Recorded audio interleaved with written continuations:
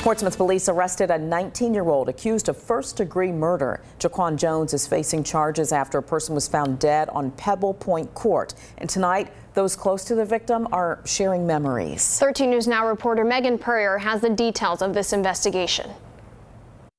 Compassionate, concerned, involved, caring. The words go on and on. That's what he stood for. Barry Randall is talking about his friend Jamel Howell, whom he'll never see again. This is a great loss. I know that he was a loving husband, a loving father, but what I do know the most is that he cared about his community. Portsmouth police spent Tuesday night hosting a National Night Out event, a time for police officers to get to know the community better. They got a call hours later, about a mile from where the celebration took place. The call was about a man who was unconscious at Churchland Forest Apartments. The man was Howell, who later died. Wednesday afternoon, officers said they charged Jahquan Jones with his murder. Donovan Dunkley was Howell's co-worker. It's sad, it's like you don't want to see nobody die like so young. He's like 31 years old, I mean, come on now, he ain't lived life yet. I'm praying for his family and everything, wish his family well. I know he had 3 kids.